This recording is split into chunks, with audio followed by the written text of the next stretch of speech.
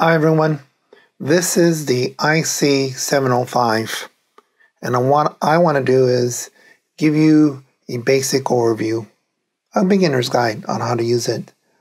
Okay, first thing we should make sure we have is the internal battery, make sure that's charged, some type of antenna or dummy load, your mic, make sure you connect that, and maybe an SD card. Alright, so the first thing I want to do is I want to reset the machine. So I'm going to click on Menu, and then I'm going to click on Set, and then there's some pages, menus. I've got 1 out of 3 menu or pages. So I'm going to call them pages. You can scroll up and down, or you can use the main wheel and scroll where you want to go. In this case, I'm going to go to page 3 out of 3. We're going to click on Others, and then we're going to reset.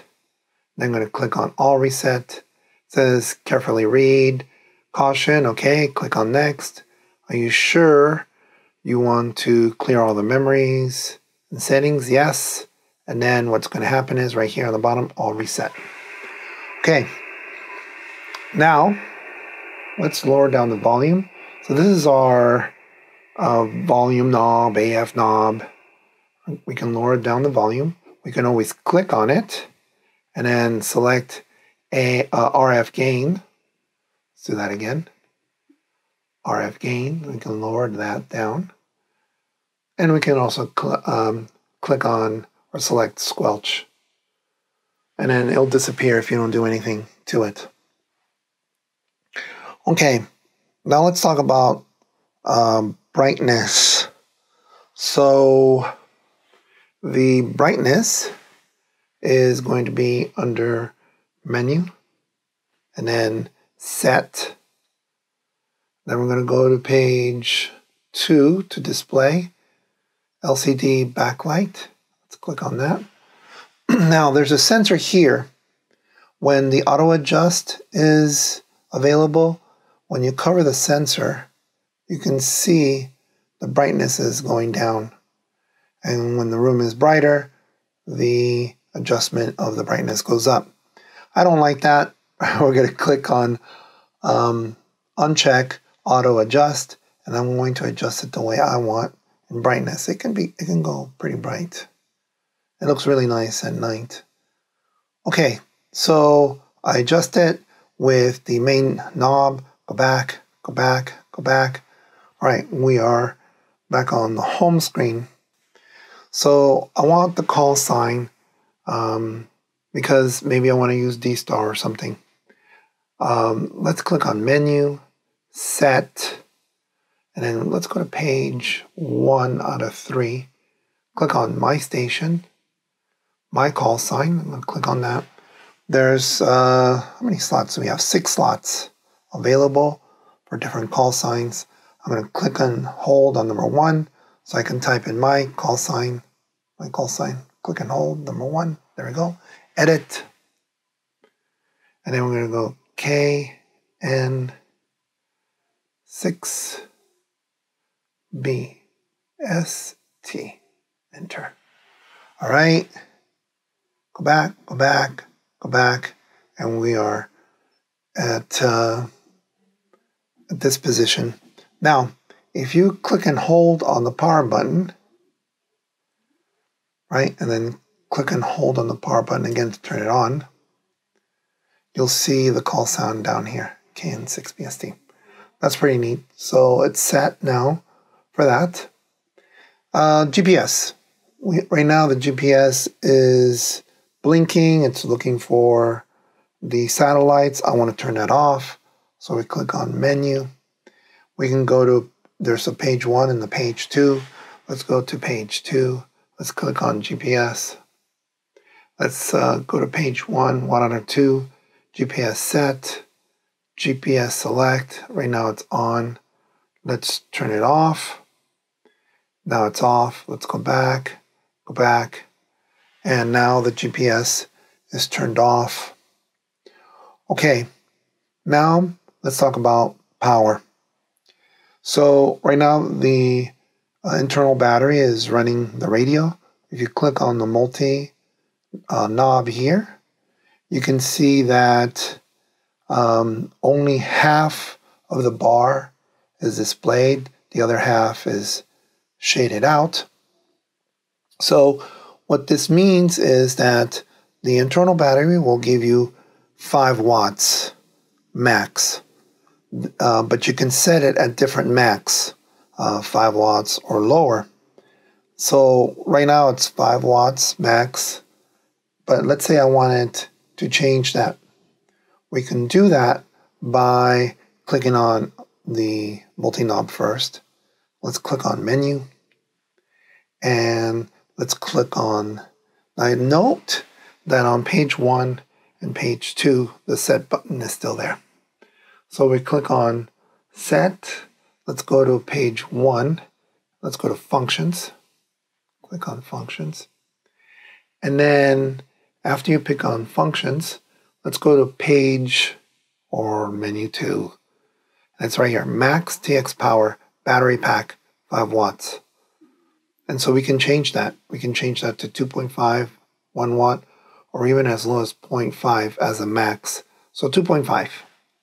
2.5, go back, and then click on the multi-knob here. And now you can see that the max is at 2.5 watts or less. 0 watts, 2.5. And then after 2.5, you cannot, because you set a limit to it. Okay, let's click on a multi-knob and then multi-function knob, and let's turn the radio off.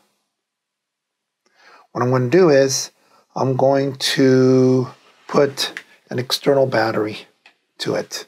Let's see what happens. External battery, in this case, will be able to give me 10 watts. This is a Bio-Eno 12 watts. You can see that the radio is being charged via the battery when the radio is turned off or on, but we can change that. Okay, but first let's turn it on, press and hold. And we can now look at the multi knob here. Click on it.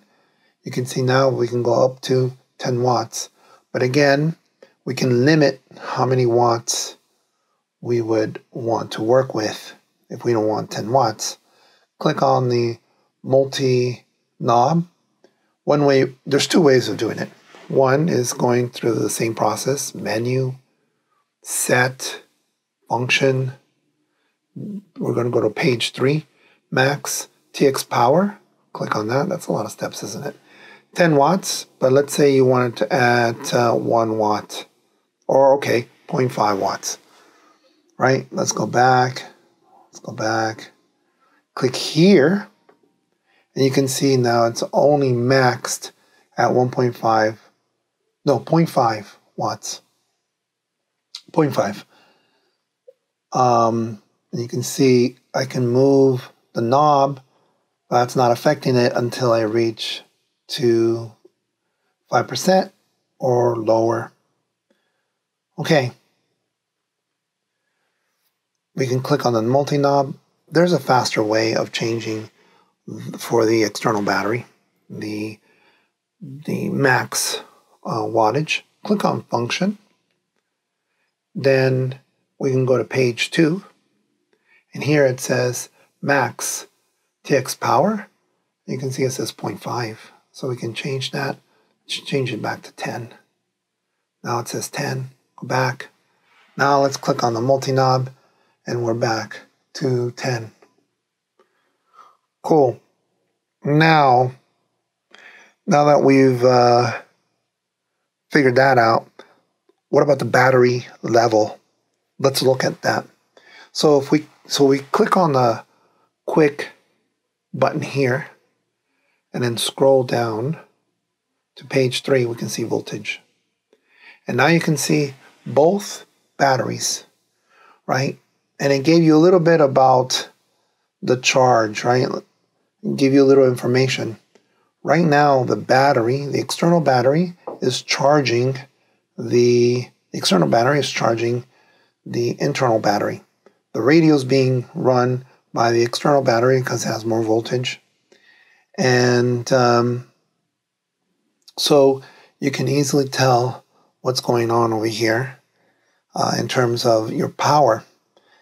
Now, sometimes you don't want your internal battery being charged by an external source. So what we can do is, while the radio is turned on, that's very important. Let's go back, right? So what we can do is, let's go to the menu. Let's click on Set. Let's see, let's go to page 1, okay, Function, okay, click on Function. Let's go all the way down to page 8, Charging, Power On. So right now I want that off. So let's go back, Now, when we click on Quick, and note that we're still on page 3, it didn't change it, that's awesome. Voltage, now you can see both separately. Now the external battery or external power source is not charging the radio, but you can see now the voltage on both. The external battery though is still running the radio, but it's not charging the battery, internal battery. Okay, now when you let's get out. When you turn this off, though, you see, it's still charging. It will charge when the radio's off, though. Okay, let's turn that on. Now let's talk about auto power off. Let's say you want your radio to turn off after 30 minutes or something. Let's go to Menu, Set, and let's go to Function, and let's go all the way up to page 2, I believe, or we can use this, right? Yeah, we can use the wheel here. We can go to Auto Power Off. It's right here. And we can change it 30 minutes, 60 minutes, 90 minutes, 120 minutes.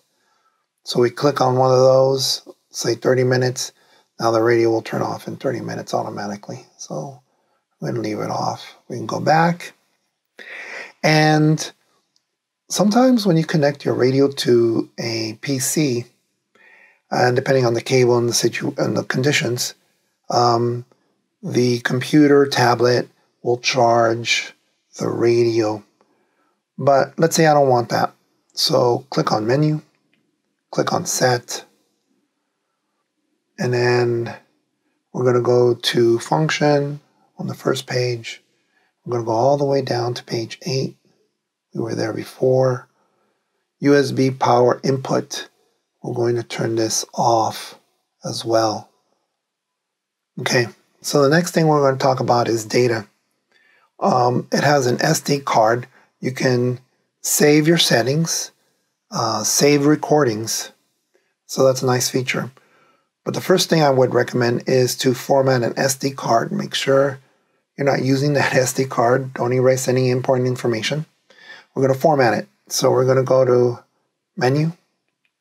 We're going to go to Set. And then we're going to go to SD card, which is on page 3 here.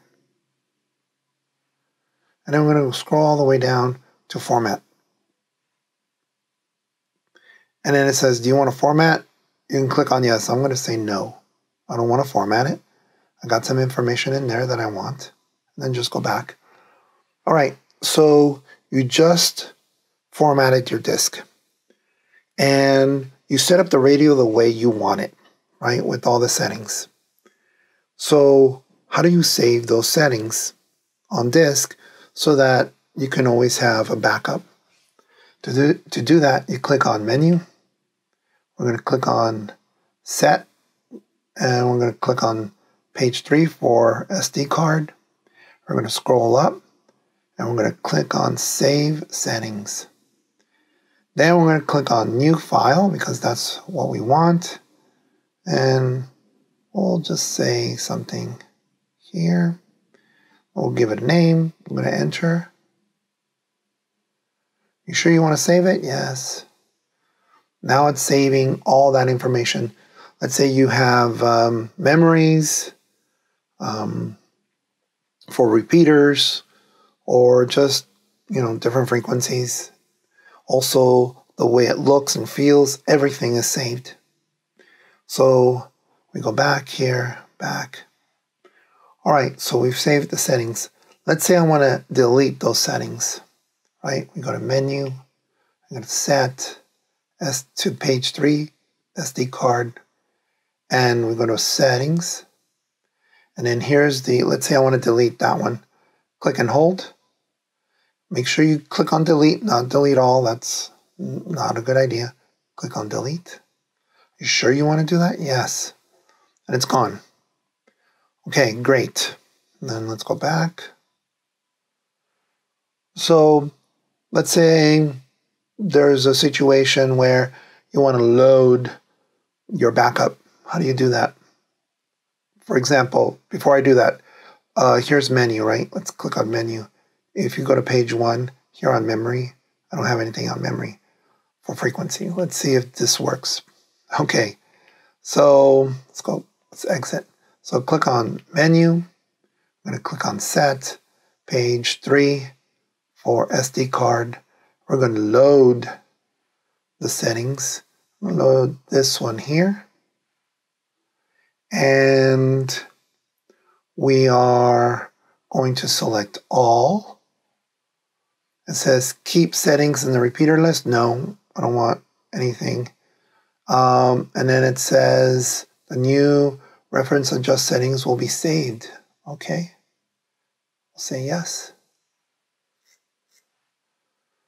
And it's doing its thing, and it's going to ask me to restart. If it doesn't, it didn't work. Or you did something else. That happens. Restart. Turn it off. And then turn it on.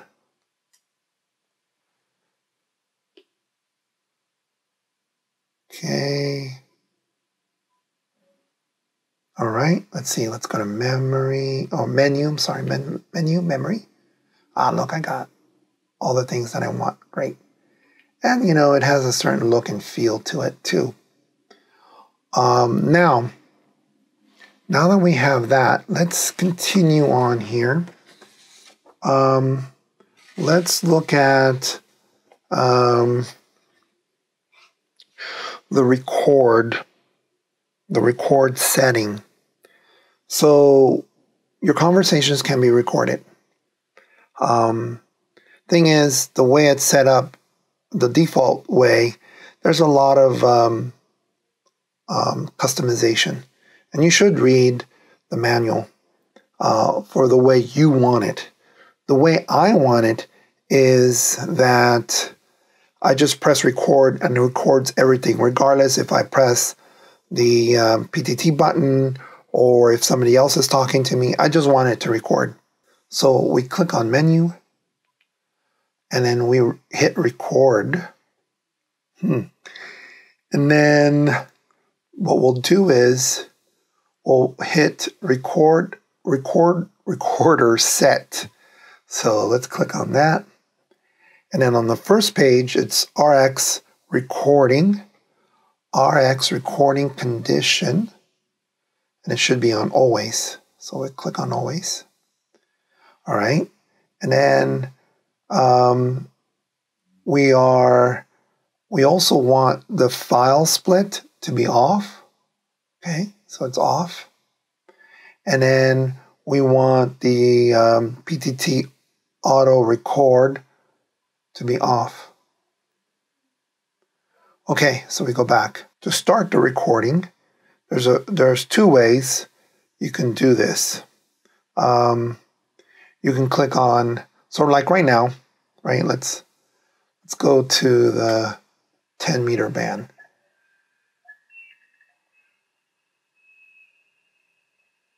Usually nobody's in the 10-meter band. All that is noise. Okay, there's a 10-meter band. And so let's say I wanted to start recording in that, recording and see if somebody calls me back. I doubt it. But here we're going to go to menu, right? And we're going to click on record. So this is a longer way of doing it. And then here it says record start. Okay, and then go back. You can see that the red dot is now on because it's recording, and the SD card is flashing. So what I'm going to do is I'm just going to see if, I doubt anybody's going to answer me.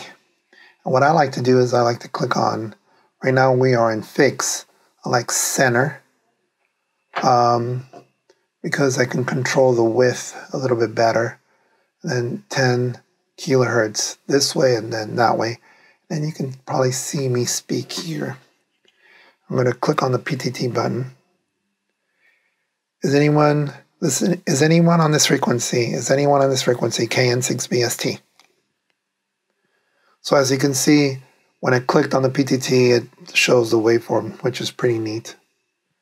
Is anyone on this frequency? Is anyone on this frequency KN6BST? Okay, it doesn't seem like anybody's there. All right. So what I'm going to do is, the other way of turning it on or off is a little bit faster. If we click on quick, and it gets right there on page 3, stop. No, it stopped. Pretty neat, right? But there's more to it. It records, but there's a lot more meta information. So there's a lot more information on that recording. So if we click on menu, record, and we look at play files, and then we click on the folder, and we click on what we just did, it tells you the time, the date, the frequency, and the mode. Pretty neat, right? And we can fast forward it. Is anyone on this frequency KN6BST? Wow, pretty neat. So that, we can go back. That's invaluable. And go back. Because sometimes you're doing a lot of contacts, and sometimes you might forget, what frequency you're in, who you're speaking to. That's a really nice feature.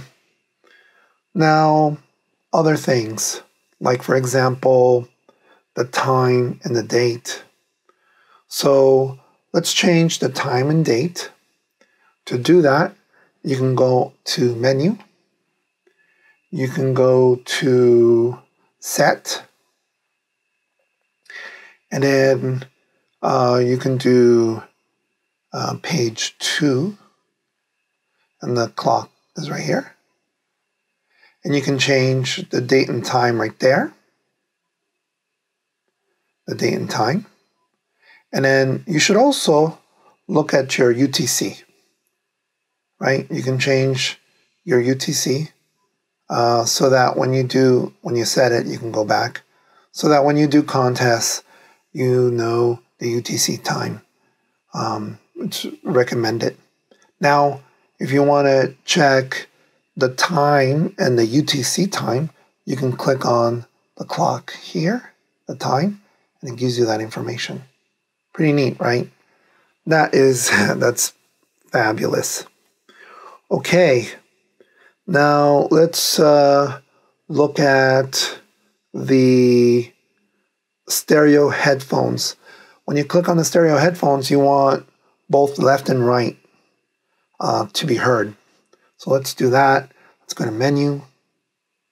Let's go to set. The second page, go to connectors. and it's going to be the first page, SP Jack. We click on that. We want to go left and right, and then back. So that's going to definitely, you'll be able to hear it on both ends. The next thing I want to do is just show you some things so that you can operate the radio. For example, changing the frequency. You can click on the 7 here, and you can go, let's say, to the 20 meter band, and then you're in the 20 meter band. If you click on the 14 here and click on F, I, and P, you can type in the frequency that you want. Let's say 7.17500. Let's say you want that. You click on enter. So you're in there. Other things that are useful is this center and fix. When you're under fix, right, if you click on center and fix, when you're in fix, this band is fixed and your marker here moves. And if you click on center and fix, you're in center, and now the band is moving. So what I like to do is on fix, this is much wider and I can see kind of like the whole band, not all the time. And the edge, you can change the edges, meaning you can change the numbers in the bottom. But you can sort of see what's going on throughout the band, most of it. And then if there's one particular area that you want to look at, you can always go somewhere, click on center and fix, and then the center, this kind of like you zoom, now you're zoomed in, and you could always change the span of your, how zoomed in you are. Here it's 10 kilohertz on either side. You can change it to 225K, 50K, and so forth, until it almost becomes the same width as in fix. I like to keep it so that I can look to see what's going on very narrow, because then what I can do is I can click on the volume button and then click on RF gain, and then maybe increase the gain a little bit to see if I can find that signal that I'm looking for. Now it gets really noisy, especially when you go back to fix. That's really noisy. So you could click on the volume button here, lower down the RF way down, and then you can start looking to see if you can see a signal. Like let's go over here on 14. The bands are really, really dead. You see there's no signal whatsoever. That might be, if you can sort of see that, but unlikely. But we can click on center and then pump that up a little bit.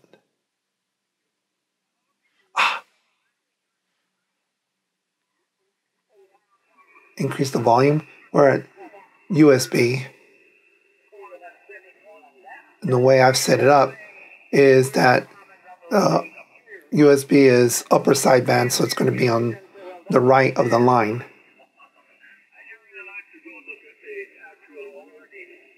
So I can sort of hear that with the volume. And of course, if you click on function, you can click on the amplifiers, AGC, fast or slow, notch, noise blanketer, noise reduction. Noise reduction, that's a lot of noise. But you can click on that, and you can click on hold on these buttons, and then with the multi-function knob, you can change the level of that particular filter. It's pretty neat, right? So if you click on the center fix button, right there, that's a lot of noise. But if you, again, you're in fix, but if you lower down the RF gain, right? It's very hard to see, but there might be a signal. There's definitely seems to be a signal over here, see? And I can't really see that until I go into center and maybe increase the gain.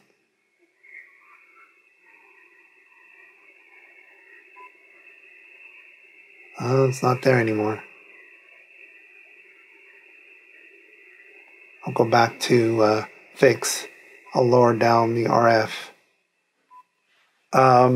You can click on the kilohertz here area, and then you can scroll. Right now I'm on fix. You can click on center and they'll scroll. The numbers on the bottom will scroll instead. You can see that I'm moving very fast. You can click and hold actually on that kilohertz area, and you can make it at 0.1 kilohertz instead. 0.5, right now it's 1. I think that's the default, or 10. So click on 1. You can also click here on the double zeros, so you won't move as fast below 1 kilohertz. And if you click and hold here, you'll bring another 0 to be a little more accurate. Let's exit. On the microphone, if you click on the multi-function knob, you can see that you can fix the gain, mic gain, the compression, and the monitor. You can always change those values there.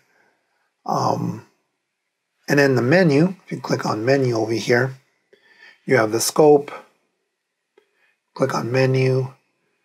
Click on audio, gives you like some information about the audio.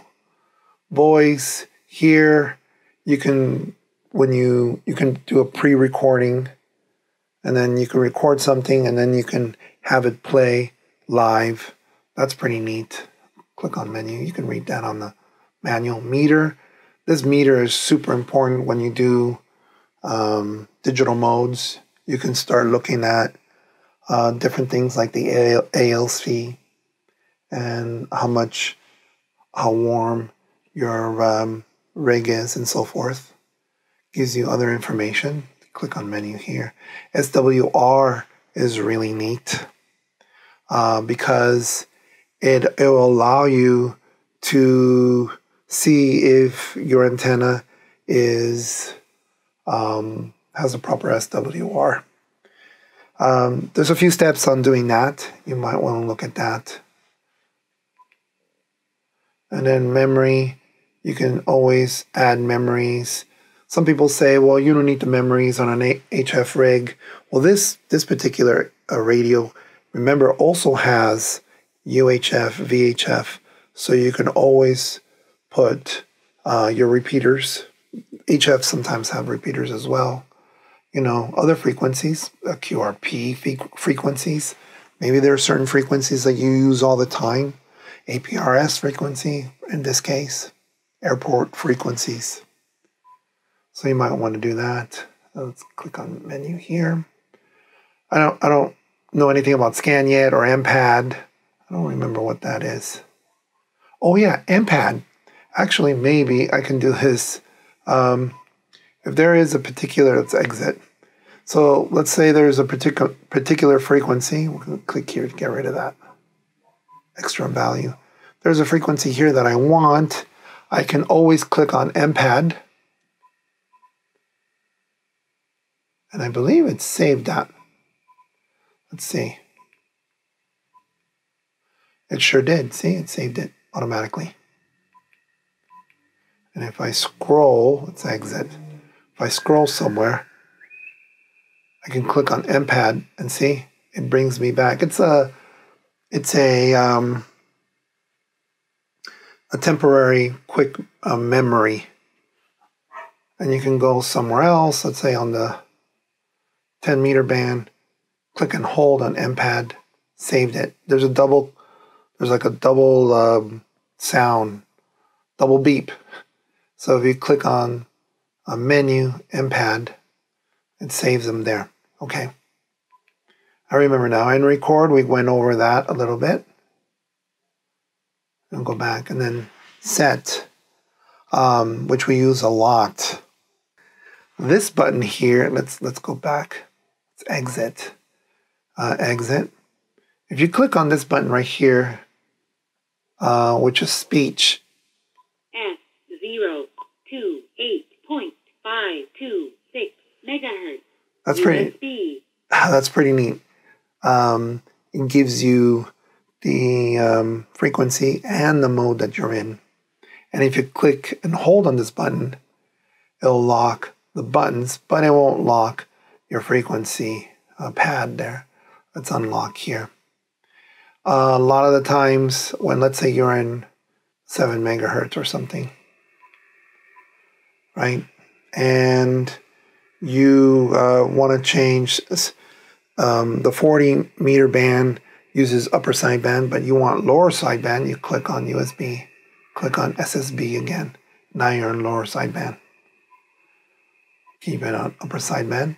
And you can see here you have the data mode, which is something that you might need when you do digital modes. And then you have FM, AM, FM, and such. You can hear FM stations, AM stations, if you save those in memory. So that's definitely something that you might want to consider. It has Vox here. The Vox is on, I believe. There you go, it's right here, it says Vox. And you press and hold on Vox, it gives you these options. I hope this was useful, and if you liked it, please consider giving me a thumbs up. Please consider subscribing, and I hope to see you out there. This is Frank, KN6BST73. Bye-bye.